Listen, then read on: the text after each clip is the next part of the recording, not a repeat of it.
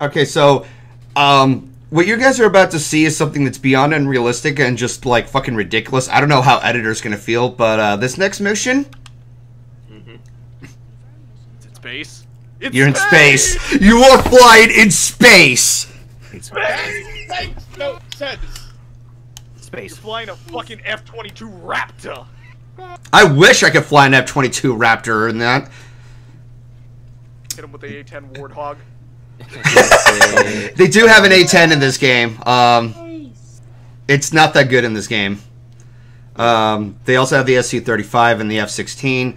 Unlockable characters, they have the F-15 and X-29. The A-10 Warthog is not good. I'll that in Forza,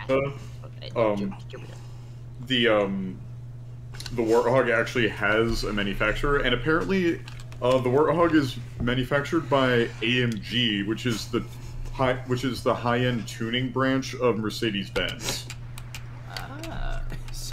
So apparently, the Warthog is canonically a Mercedes. Okay.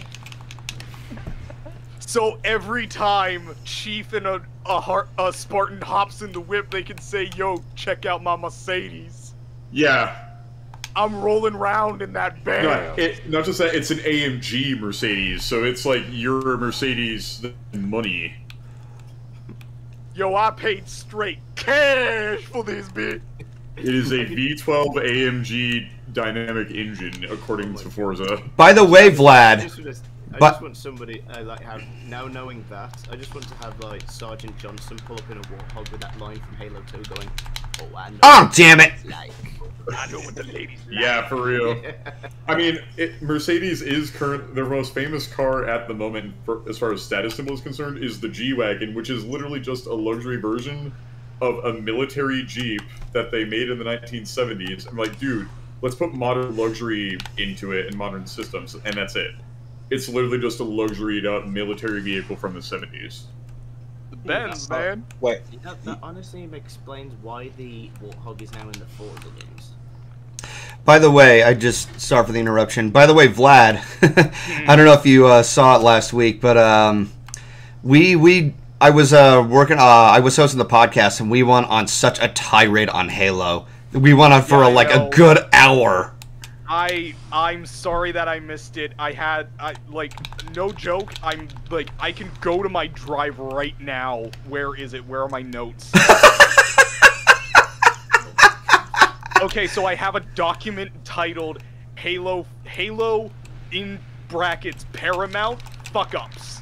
And it is 3 pages long. I could just imagine it's a Halo fuck-ups. It's just 3 pages. They're all blank except for one word. Everything. I took extensive notes going back and watching each episode. Just no! I found wrong. Oh god! Purple explosion of boom. Still mad that that is like I'm still mad that that human lady bitch that was in the Covenant existed for the sole purpose of getting dicked down by Chief. Hey, listen, man. Listen, okay, I will say this about the whole dicking down. There is one person in the Halo TV show who should have been, like, pounding babes left, right, and center, and we mentioned him, like, 15 seconds ago, and that's Sergeant fucking Johnson! No, I love how they're just, like, they did the whole clear out, we need to have diversity in the characters. Like, bro, it's Halo. You didn't need to do that. Johnson is literally, and always has been, the most popular character in the series. Like, or at least outside of Master Chief, who's everyone's favorite character? It's always fucking Johnson. Johnson's fucking there. Johnson wasn't even a developed character at first. He was just the one random. Yeah, but everyone loved him so much. That evolved, and they brought him back. Yeah, he was just loved so much that we kept bringing him back and gave him character. Because Sergeant Johnson's fucking goddamn badass. Yeah, and Sergeant Johnson isn't in the Paramount movie because they turned him into Keys. Yeah, and that didn't make sense because they also degraded Keys in Paramount, so he's not...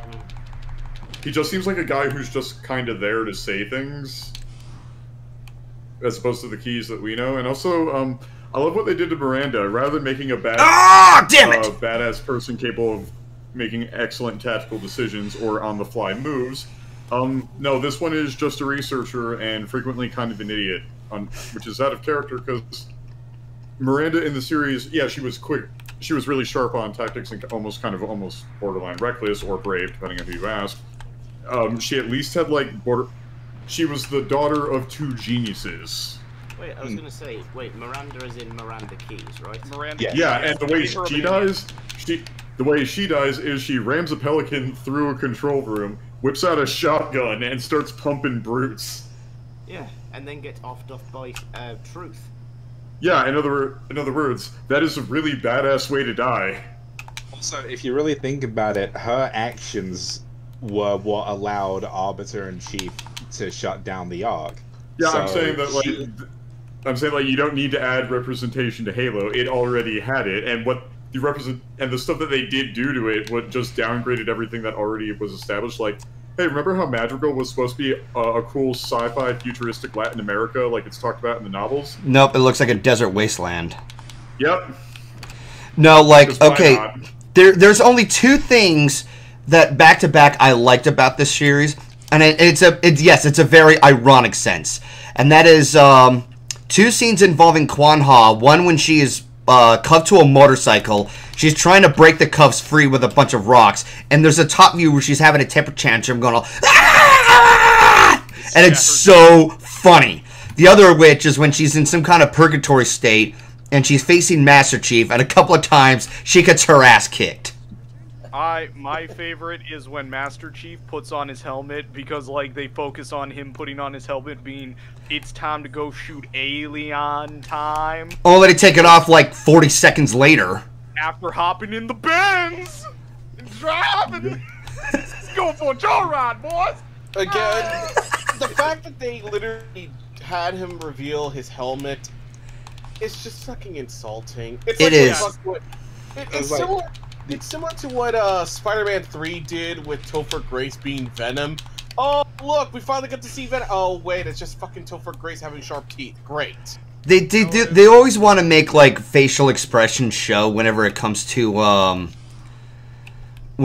actors. Yeah, well, go ahead. You don't need to though, because both in video games. Hey, Solar. In video games, you can just have Master Chief be Master Chief. But fucking hell! The guy almost never takes off his helmet, and you can watch scenes where you can read his emotions perfectly fine without ever seeing his face. You know what the Mandalorian did what Halo should have done, because the Mandalorian took off their helmet at the very end, the moment where it mattered. When it needed to, and after it fucking built up an appropriate emotional reaction to it, not just right at the fucking start. Yeah, also, difference, people who made Mandalorian, they actually bothered to research the material. Or rather, they were making a new material, but they at least paid attention to how Mandalore works. Yeah, they actually paid attention to the old material in order to make the new material actually fit into the universe. Exactly. Yeah, not the fact they said, oh yeah, we don't bother to look at any research or images of this, but yeah, we'll just go along with it. Not to mention fucking Pedro Pascal that actually plays the Mandalorian was a Stop with the autopilot! The Star Wars series beforehand. I'm very worried though, because Pedro has straight up said in interviews that, or recently, he may have changed his tune. He was like, I don't plan on playing the Last of Us video games because I want to give my own interpretation of No! That's the bad. No, okay. This is the same fucking problem repeated over and over again. Just follow the goddamn games. You have a story right there. Golden. The problem with that is Last of Us 2. Yeah. Okay, then don't adapt it.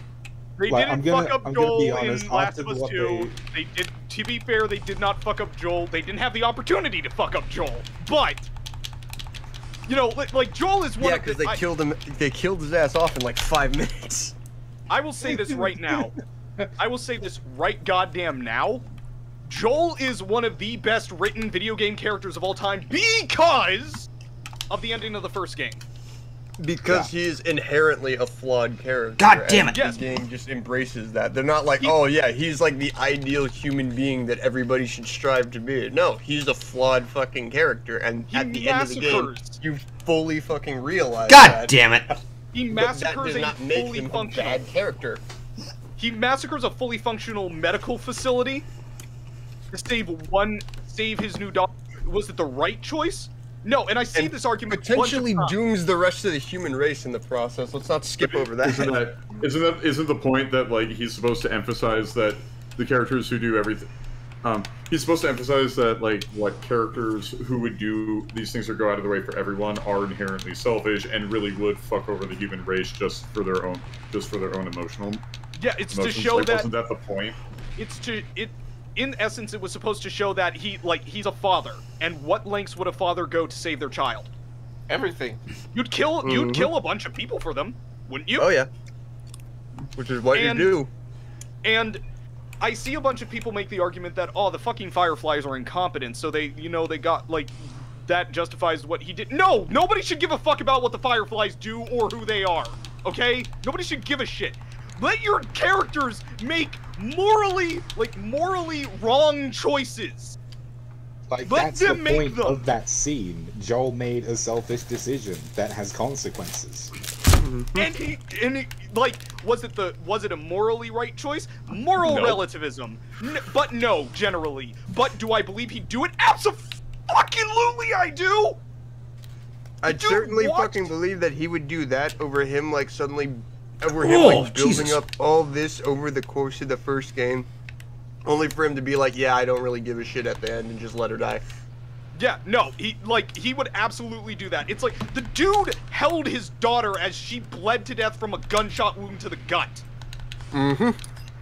He didn't want to deal with that again. He's not going to stand by and let it happen again. Mm-hmm. Fuck the rest of humanity. They can figure it out. He figured it out for years. I wouldn't say it's more of a fuck you. I think it's more of a trauma response, maybe. You could argue. Maybe I'm thinking too hard.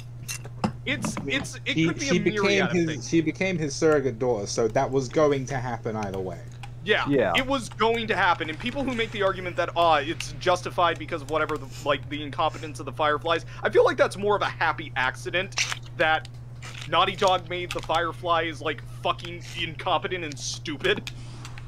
It's like, I wasn't even paying attention to that. As far as I was concerned, like, Ellie could absolutely produce something to fight the virus, but that wasn't the point, because it wasn't going to fucking happen. Yeah, because, and this is why I have the personal view that all zombie media is the same, is because the whole point of the media is that there's no escape. So if you suddenly have something that can actually cure the zombies, you've got no story anymore.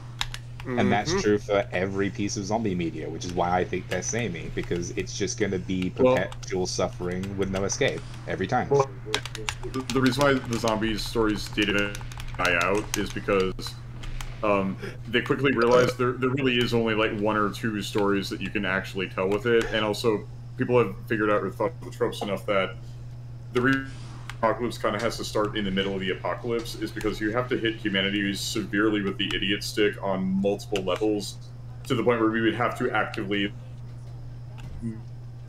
make it work. And people also forget that, among other things, if the zombie virus technically already exists, it's rabies. True, yes. It's literally rabies. And also notice, rabies exists and is a problem, but it's not capable of taking over the world, because even biologists will tell you biting is actually a really shitty way to spread your disease. Yeah, I was gonna say, you bite things with teeth. You're not like a spider. You don't project venom from teeth. I will say, I have seen two pieces of zombie media that are among the creme de la creme because of the storytelling that it uses, and the zombies are more of like a device. They're like a tool. But it's more of a focus thing, and that is... Zombies as a metaphorical tool can work, but tell me, oh, this could happen. No, it can't. Rabies already exists, motherfucker. Yeah, that's like... So, I will give my two examples. One, I think both of them are readily available on Netflix. If not, one of them is readily available on Prime Video, and that is the Korean TV show Kingdom and the Korean movie Train to Busan. Oh, I know that. Well, I've heard good things about Train to Busan. I heard Fucking Train to Busan was actually really good. Train to Busan isn't a movie; it's a fucking film. I It is need a to see cinematic Train to experience. It is. Like it's. You did hear that some dumbasses in Hollywood are like, oh, we're gonna reboot, we're gonna do a American adaptation of this, and we're changing the setting to America. To which everyone just went, why don't you guys just give it subtitles? If you could do the same shit to motherfucking Parasite, why the hell can't you do that to Train to Busan? You don't. Yeah, need to Hollywood is stubborn. That's why. No, it's like the problem with it is that just like with Paramount's Halo, well, as some people think of it, these people are just like, we can make it better, but they can't. No, you can't. Yeah. I think they can make it better. Here's what makes it a very big issue. Korea and like Southeastern Asia in a whole is they have a very heavy focus on public transportation in the form of like subways and trains to get from one city or one location to another. Where the fuck does that exist in America? Not that much. New York, and that's about it. New York, Boston. a little bit of Los Angeles, but even then, it's not that much. Cars are around. Because Yeah, like, it's mostly like the north. It's mostly like the Northeast, like Boston and New York. Yeah. Yeah. Because like in Japan, like their train system is so fucking precise that if their fucking monorail or their subway or whatever is fucking 30 seconds late, it'll actually like basically issue a ticket that says, yeah, by the way, I'm not late because of my own fault. The train was late. So, what should I name? What kind of initial should I give to this one instead of my own? DIC. AC. I'm sorry? AC. DIC. AC? DIC. Oh, DIC. All right. Dick. I was saying AC like fucking ace. Like an Well, A I there. spoke first, so fuck you. Like, okay, so No, hang I on. will say this. Tell me it's what you ass. Cunt. This is like, I got... Wanker. Don't stop being... It's like, don't stop being... fucking, like... Fucking, he asked the question, I tried to answer it, and you cut me off 3 times, and you're gonna try and call me a cunt, really? This is how British people fight. Just let you know. Huh. I like to announce the toppest score. Oh, it would have been cool if that top one said like 69 in the first few numbers. Oh, would have been perfection. Yeah. But yeah, if you guys have like a couple of hours to kill, watch Kingdom. It's great. Noted. Yeah. Because it takes... Hey, editor! We're in What? space. Space. How the fuck does that work? But Kingdom takes place during like the like time period in Korea, like right after the attempted Japanese invasion, which took place like right after the Sengoku era. So it's like feudal Korea. It's feudal Korea, and it is like it explains why this infection spread so far. Because what the fuck are you going to do? Your options for long-range combat are very limited. Your options for combat are blade or blade on long stick. They You had have those in arrows, arrows back That's then. pretty much it. You have arrows, and you have like very primitive firearms, like first-generation firearms. So you could. I will say this. Do you I know mean, who if one of there's the like most? 50 of them, you're probably gonna hit something. You're probably not gonna kill them though. You want to know who one of the most effective killers and one of the heroes of that show is? He's a fucking tiger hunter. Nice. So like, he's the kind of guy who went out like and fucking killed large, like 300-pound creatures with a knife and a shitty muzzle-loaded rifle that would probably misfire 90% of the time. So yeah, he's able to kill zombies fairly He effectively. didn't give a fuck. Literally nobody that I've talked to knows his name. They just call him Tiger Man. Not to be confused with Amazing. Tiger King. Not to be confused with the Tiger King. Fucking Tiger King and Kingdom. Fucking body. Goddamn Korean zombies. Tiger man. Tiger man. Where's my goddamn tigers? That bitch Carol Baskin. Now that is a death battle I want to see. Tiger Man versus Florida Man. Jesus Christ. Well, I mean, Tiger Man kills tigers. Florida Man kills our hope in humanity. And alligator. You're not wrong. Florida man gets thrown off of plane for hurling racial slurs at stewardesses. That's the Florida Man article from my birthday. Florida man. How do you? Okay, so with a frying pan. how do you? So how do you throw someone out of a plane? Because You open the like, door and you eat them the fuck no, but out. if it's one of those big ones, isn't it pressurized or something? They're all Yeah, pressurized. so it's like it's either they throw them off at their their flight, like the airport they're supposed to like disembark and like re-embark another one at, or they just don't take off and then they throw you off.